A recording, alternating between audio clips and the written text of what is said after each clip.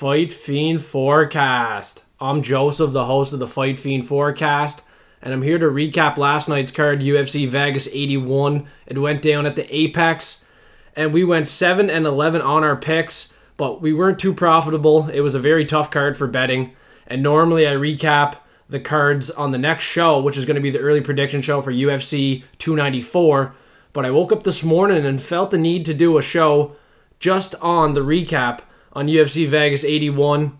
The picks weren't too bad, 7-11, but like I said, we just weren't able to make profit, so I want to do a recap. I want to go through each and every pick, starting off with the first fight of the night, Ashley Yoder and Emily Ducote. I'll pull up my picks for you guys right now. We went 7-11, and I had two underdogs. She had the reach advantage. It was a competitive fight. It was kind of close, but, you know, she obviously wore a lot of damage. She was split open on both eyebrows. Obviously, Emily Ducote got the damage, got the job done. It was unanimous. Two judges had it 29-28. I agree with that, but the 30-27, that's a little bit iffy. And that wasn't a great pick for me, taking Ashley Yoder and making her an underdog. She was a huge underdog, and Emily Ducote did not cover her price tag, -400. But still not a good pick, taking Ashley Yoder. She was away for 2 years. She was into some reality TV shit like that. Just not a good pick. She went over 3 on takedowns, didn't have any control. And Emily Ducote got a takedown. She went 1 for 1 on takedowns with 3 seconds control. But it really was the damage and the pressure that won her that fight. Yeah, not a good read for me, taking Ashley Yoder. But, you know, it was a close fight. She was a 4-1 underdog. And even though I might have caught some incorrect lines, Emily Ducote was still the clear winner. And next up, we had Gutierrez win a unanimous decision, 30-27 across the board. The only thing I want to talk about on this one was I gave you a value prop for Gutierrez on my Instagram and on X, which is also Twitter. Don't really know why they changed it to X. That's a terrible name. We're going to call it Twitter. I'm used to calling it Twitter. So on Twitter and Instagram, I posted my value prop. It was Gutierrez KO, and it was +500. Might have been +600. That was a crazy price, and it had a lot of value, but couldn't get the job done, man. Just beat him up with the leg kicks. 56 leg strikes. Just at distance, picked him apart. The volume of strikes was incredible for Gutierrez. Hard to believe he couldn't find the KO, though. Really hard to believe. Alatengheili, I'm doing notes now when I'm doing these fights, just live notes. And one thing for Alatengheili, he's powerful and he's tough, but man, he's inaccurate. Super inaccurate. 39 strikes landed out of 134. There was no way he was winning that fight. Gutierrez was a pretty high confidence pick, and he was obviously safe to parlay. And next fight, we had Irina Alekseeva, another underdog pick for me against Melissa Dixon. I did a Russian shot of Pink Whitney for Irina Alekseeva, and she almost got the knockout. She knocked down Melissa Dixon in the first round, and I even bet Irina Alekseeva first round knockout and first round submission, and I bet her by finish. Unsuccessful on the bets. She got controlled for 8 minutes. Melissa Dixon had pretty good BJJ. She was composed, and she's certainly a girl to look out for in the future. Alekseeva, she is not technical. She's so wild. And just looking at my notes here, that's exactly what it was. Wild, power, and explosive for Alekseeva. And for Dixon, she's composed, technical, good BJJ, pretty good cardio, but she is hittable. She got hit, but she showed us durability. She didn't get finished, and she worked her way back into the fight. So I am impressed with Melissa Dixon's performance, and I am ashamed with my Irina Alekseeva pick. Sorry, guys. My underdogs are certainly fades of the week right now, and I don't know when I'm going to turn it around because it's really hard to hit underdogs. But look at me. I took 2 lock of the weeks, and they were both underdogs. We're going to talk about that soon. But next fight was Terrance McKinney, that 22nd KO over Brendon Marotte on short notice. You know, this was obviously a mismatch of a fight. Terrance McKinney round 1 was parlayed for me. I didn't see it going outside of round 1, the way he fights. Just like Drew Dober, man. It's kill or be killed. Most of the time he's going to get the kill, especially when he's fighting a guy short notice who really isn't UFC caliber. Pretty easy pick. Some people were taking it by submission, which actually wasn't a bad play either, because Brendon was obviously going to come in here and try to strike with Terrance. Terrance, the safest game plan for him would have been to take it to the ground, get the submission, but that knee right up the middle, clean as clean, and Terrance finished the job. 20 seconds, and he was done, out of there, paid, easy win, Terrance McKinney. But in the future, just be careful betting on Terrance, man. He's kill or be killed. Just be careful. I love Terrance, though. He's so entertaining. But, you know, when he fights guys that are high level, just a little sketchy. And next up, we had Tainara Lisboa against Ravena Oliveira. And Lisboa, she was a high confidence pick. I thought she was definitely going to win, but it was sketchy. She won a decision. That would have been a sharp play to play her by a decision. Oliveira looked tough. She was durable. She had control. She had some takedowns, but just not enough to beat Lisboa. I thought Lisboa would get that submission. She was very close. I seen some people taking Oliveira by submission first round, you know. It wasn't very close in my opinion. She didn't really even look like she had a chance to win this fight. It was a unanimous decision, 29-28 across the board. She might have won one round there. But Lisboa, you know, pretty easy pick for me, taking her there. Oliveira, she's fought some pretty low-level competition. She's very green, but she's 26. She's going to improve. She's tough. You know, interesting to see what she's going to do down the road here. But I'll tell you what, Lisboa, let's be careful on her down the road. Even though she had a submission that was close, yeah, she got controlled and she got taken down. She is seasoned and technical, but some of these girls are going to beat her. I'm not overly sold on Lisboa. Luckily, we got the win on that one. And next up, we finished off the prelim strong, going 3 in a row with Darren Elkins. And this might be the last time I take Darren Elkins. He's 39. So many people questioned the pick.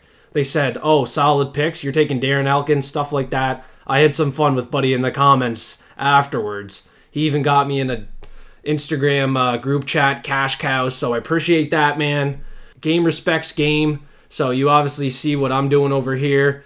You thought that was a sharp call on Darren Elkins. You also thought my Barboza lock was sharp. So, yeah, like I said, game is going to respect game. You also had some good calls as well. And I really respect you asking me to join the group chat on Instagram. I'm certainly going to join. But back to Darren Elkins, man. I told you to cash out. And this was the thing. TJ Brown, he was kind of limping around at the face-offs and at the weigh-ins. I wasn't overly sold on him. I was taking Darren Elkins from the beginning. I said I wasn't going to bet on him. And I should have did a final prediction show for you guys because Darren Elkins was a very high confidence pick coming on to the end of the week due to the injury on TJ Brown that it looked like.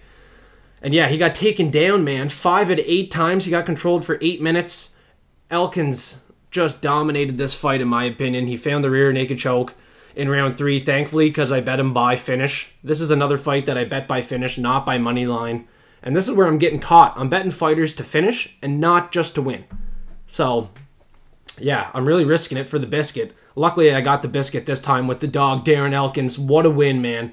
Don't take anything away from Darren the Damage Elkins. This was a good win. And TJ Brown might be retiring, too.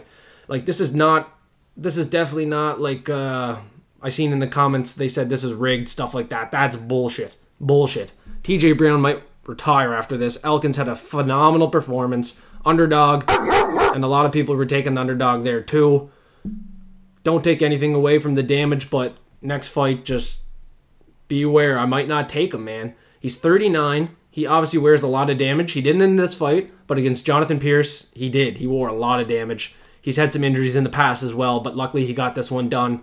And another thing to mention, too, the big guy on one of the sports book, he was all in on Darren Elkins. And my buddy Clint McLean from the Die Hard MMA show, he was also on Elkins, and he mentioned that the big guy was on Darren Elkins. So that brought my confidence sky high, and that's when I really put some bets in on Darren Elkins. So yeah, we cashed in. Thanks, Clint McLean. Thanks for letting us know that the big guy at the sportsbook was going in on Darren Elkins, because that really did boost my confidence, not going to lie.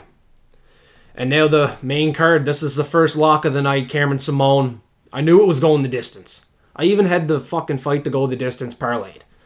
And then the 4 pounds, obviously, for Christian Rodriguez played a factor because he was just a little bit stronger with the punches, right? Doing a little bit more damage. His cardio was probably a little bit better. He was having success with the takedowns. He went 3 for 6. Simone went 0 for 5. 3 minutes of control for Rodriguez. Yeah, I'm pissed off. He should definitely move up to 145 where he's not going to have success. He's being a weight bully. This is a bullshit fight. I wish Simone wouldn't have taken the fight, but I knew that Rodriguez was 4 pounds overweight, whatever. And I took Simone last minute. I put 50 on him to win. He was an underdog. I was so confident in him, and he lost that decision. I'll take it. I'll take my losses. I didn't really need any more bets out there for the Patreon, so I just threw a 50 on Cameron Simone. Not a good call. Not a good call. 2 judges had it 30-27. I thought that was BS, but it is what it is. He definitely lost the fight, I guess. He got taken down, got controlled. Like I said, the weight miss for Rodriguez definitely played a factor. I'm pissed off. Sorry about the lock, but the second lock of the night, the final lock, Edson Barboza. You know, you can thank me in the comments, whatever. Edson's a real GOAT, man. What a performance from Edson. We're going to talk about that one here in a minute. But first, we have another first-round knockout to talk about. Michel Pereira, his striking is next level. 6 strikes, and Petroski was knocked out. Petroski has no striking, like I said, against Gerard Meerschaert. Just, you know, split decision win, just not impressed. Not impressed. Obviously, I was going to steer away from Petroski. Was not going to take the underdog stab. I feel bad for anybody that had faith in Petroski, because Pereira, he looks phenomenal at 185. And I want to do another shout out to my boy Johnny K. Picks. He was also confident on Pereira. He said Pereira would not get taken down, and he said Pereira would have the better striking. And boy, was he right. Yeah, Johnny, I know. That was a little bit easy for us, but he didn't get taken down. He looked pretty sharp. 185 is definitely his weight class. I can't wait to see his next fight and who he's getting matched up with, too. And for Petroski, man, you know, that was his first loss, and it was a bad loss in the UFC. His striking, like I said, I don't like it. Don't like it whatsoever, so I'm also intrigued to see who Petroski gets matched up with next. But it's probably going to be a couple months, because that was not a good knockout loss, and he definitely needs to improve his striking. And next up on the cards, we had Jonathan Martinez and Adrian Yanez. And this wasn't even like a close fight. It was price 50-50. I predicted Martinez to win this fight. In the comments section, my boy Cucumber even mentioned that the leg kicks were going to play a factor. And that's how he finished the fight. Round 2, leg kicks. Yanez couldn't stop the leg kicks. If anybody watched a Martinez fight, especially the one against Cub Swanson, they would be aware that Martinez was going to attack the legs of Adrian Yanez. And you look at Yanez's wins. Not that impressive. Randy Costa, Tony Kelly, you know, on the rise into the UFC. The wins aren't even that impressive. He had a split decision win against Davey Grant. Yeah, Davey Grant knocked out Jonathan Martinez, but that was a bit of a robbery. Adrian Yanez had a little bit of a lucky win there against Davey Grant when it was a split decision. So I don't believe that Adrian Yanez is like this next level superstar or whatever. Everybody was so high on him. Everybody was taking the underdog stab on Yanez. They were taking him by KO. And he had no answer for those leg kicks. He couldn't even really strike with Martinez. Martinez was on another level. So that was a sharp pick for me, taking Martinez. And I also want to mention that Cucumber in the comments called it out. He said the leg kicks could definitely play a factor. I might have even said it on the prediction show. I don't know. But yeah, he was definitely right. I was right on the pick. Both of us had a sharp call on Jonathan Martinez. And all y'all were super high smoking on that Yanez all week. And yeah, I just said Yanez. Apparently that's his name. I'm saying Yanez. I thought it was Yanez. Apparently it's Yanez. Sorry for pronouncing some of these fighters' names wrong. They keep switching their names or how they pronounce their names. Some of these names are difficult to pronounce. I'm trying my best. So if you're going to grease me in the comments about pronouncing these names wrong, I'm just going to delete your comment, bro. I don't got time for that BS. I have the utmost respect for these fighters, but give me a break when it comes to pronouncing names. When they change it from Yanez to Yanez, people are pronouncing it different on every friggin' show you listen to. Just give me a break, man. I'm going to pronounce names the way I pronounce them. I'm a little bit friggin' speech impediment or illiterate, whatever you want to say. You can joke around all you want, but if you're going to beef me, I'm probably just going to delete your comment. Don't got time for the BS. I have respect for the fighters. I'm going to try to pronounce their names right, but give me a break, man.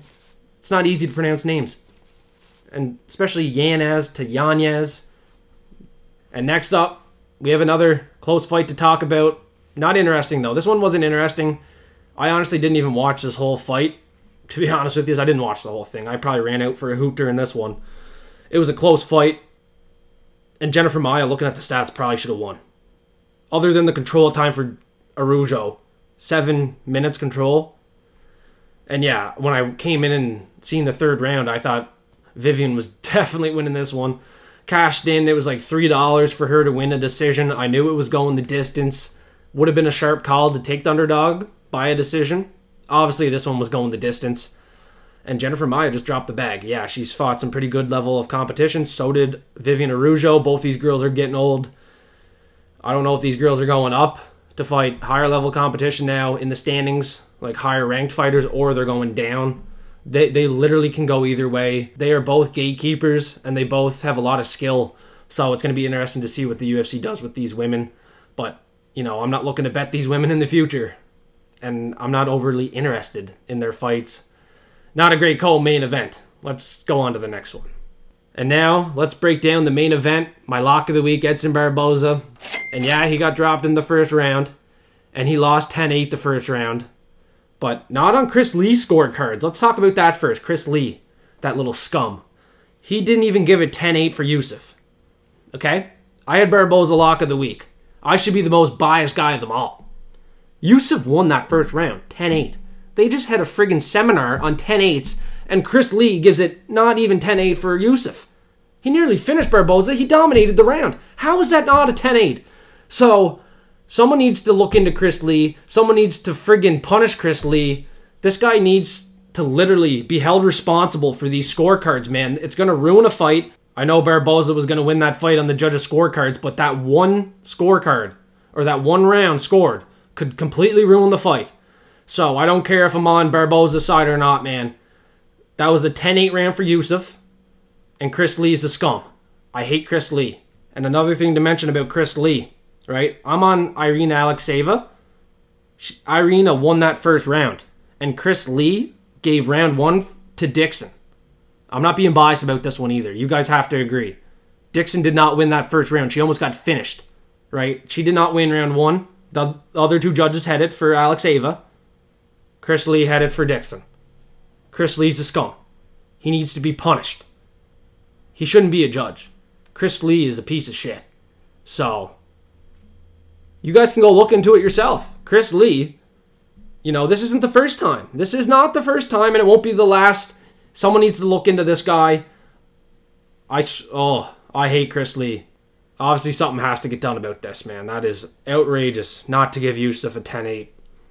But Barboza, man, he came back strong in the second, third, fourth, fifth round.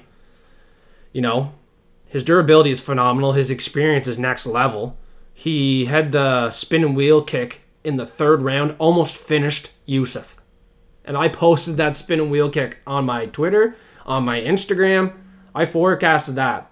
I felt that coming. But, you know, he couldn't get the job done. He couldn't finish it. He ended up maybe going for a submission attempt there, which he should have just ground and pounded him out. He would have had the knockout for us. And I was high on the knockout. It was my lock prop of the week. And this is one that I did not bet Edson Barboza money line. I just bet him knockout. I thought he was definitely getting that KO. I didn't think Yusuff could survive, but he did. It was a competitive fight, but Barboza, he clearly showed his experience and that his durability is next level. He survived round 1 and took over the rest of the fight. That was a very good lock pick. Looking at the scorecards, it was 49-46 Barboza, 48-46 Barboza, and 48-46 Barboza. So it was a clear unanimous decision win for the lock of the week, Edson Barboza. People that took a money line got paid, plus money lock of the week. You're welcome. You're welcome. But Cameron Simone, you might be pissed off about that, but it is what it is. Christian Rodriguez, you know, he's another guy that I don't like him missing weight, man. You know, I think he's a good fighter. I'm not going to discredit his fighting abilities or anything like that, but you got to make weight. You got to be professional, man. But I do dislike Chris Lee. Chris Lee's a scum, man. What a scum. Not giving Irina Alekseeva round 1. Not giving Yusuff a 10-8 in round 1. I don't know what Chris Lee watches, but he's not watching what we're watching, that's for sure. So I hope everybody enjoyed this UFC Vegas 81 recap. It's the first recap show that I'm doing. Might do another special show just on recaps. It was pretty fun. I enjoyed myself. I hope you guys enjoyed yourself. Don't get mad at me for cussing a little bit and getting mad at Chris Lee, but it is what it is. I have it out for Chris Lee right now. And please smash that like button if you enjoyed the show. And if you haven't yet, suplex the subscribe button if you're new. And I'm going to go record UFC 294 either tonight or tomorrow. I got a little bit more tape study to do. But guess what? I'm going double locks again. Looking to go 3 in a row on lock of the week. And I'm not going to do an underdog lock. That's way too sketchy. I think 2 favorites that I'm pretty confident in are going to cash in. Maybe if you take both favorites, you can get plus money on them, but we'll see. We'll see. I don't even know who I'm locking in yet. Don't even know who I'm locking in. I got some more research to do on UFC 294, but I guarantee you, we're going to get our profit, and we're going to win some money. So stay tuned. The Fight Fiend forecast is here to stay. We're going to have some live shows maybe in the future, and we're going to do some more shows just on recaps, maybe just on some drama, if you guys like drama. But we're going to stick to the prediction shows, early prediction show, post-weigh-in face-off show. Make sure to show your support, comment below, like the video, suplex the subscribe button, and we'll see you for UFC 294 in Abu Dhabi. Let's go get it, forecasters. And if you're new, I appreciate it so much. Check out our Discord. We got a Discord that's absolutely free. A friggin' great community going and growing. And we got a king in the Discord chat, Game & Girth. He's a legend. He's a GOAT. You're going to want to keep an eye on Game & Girth and all of his plays. And if you want to join Patreon and make some money with the forecasters, the Platinum forecasters, $5 a month, exclusive early access to all of our bets. We have a cheat sheet. We have a Platinum pick sheet as well, which gives our confidence levels, method of victories. But the cheat sheet, the forecast forensic, that has been making forecasters money. And with all the features we're giving the Patreon Platinum forecasters, including some NHL bets and NFL bets, great value for only $5 a month. We expect to see some new forecasters join this week because we're going to Abu Dhabi and we're going to make some bread.